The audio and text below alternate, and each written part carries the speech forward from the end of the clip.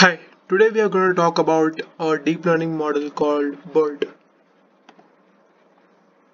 So what we'll cover is what exactly is Bert, how is it used in deep learning, and how it performs on natural language tasks much better than any of the previous algorithms.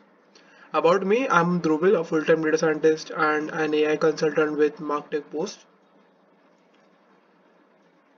So deep learning has been extremely popular in NLP in recent times, especially with the advancements in architectures like LSTMs and RNNs. More recently, BERT, a different type of neural network, has dominated all the NLP tasks and is really popular for any downstream tasks like uh, sentence classification or text summarization. So what exactly is BERT? BERT stands for Bidirectional Encoder Representations from Transformers. So what it means that when you train BERT, when you input a sentence into the BERT model, uh, and when the BERT is trying to predict the representations for a single word, it looks at words to the left of it and to the right of it to understand the context and learn more meaningful representations. Like said, it is widely used for fine-tuning tasks like document classification, text summarization, name identity recognition, and phrase extraction.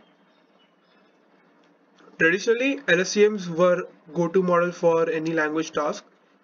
What LSTMs and in general RNNs do is they take an input sentence and they start with the first word from the left, and the information learned is passed to the right word, which is the next word, so that the right word has the information from the previous word as well as its own information, and so on.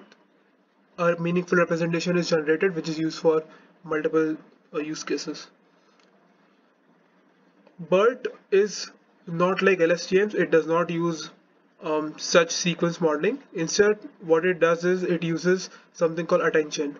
So as you can see in the figure, in the right column, the word it has several lines connecting to the words on the left column. These lines are the attention weights. So as you see, columns the top rows in the left column, having words like the animal didn't, are dark as compared to the bottom words. This is because it is paying more attention towards those words. So that's how attention works roughly. Now, how is BERT trained? BERT is trained using two methods. So let's say you have a large corpus of hundreds and thousands of sentences, and so to learn that corpus, to learn the language of the corpus, BERT uses something called masked language model.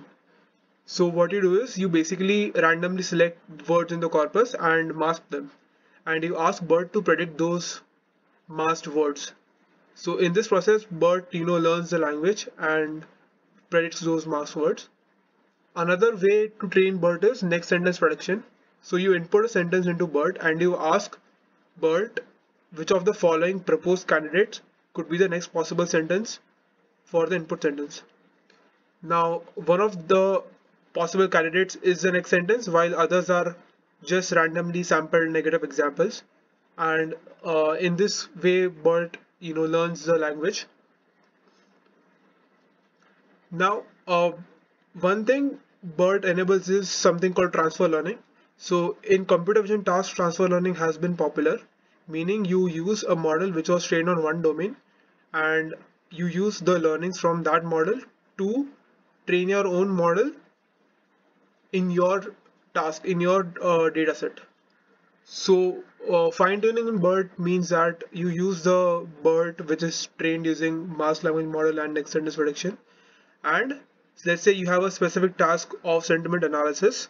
So what you do is you basically use those pre-trained weights of BERT and you use your own data set on top of it, and you kind of retrain those weights. But this time it is much easier because BERT already knows the language. It just has to learn the extra classification features, and then you're good to go. So this is called transfer learning.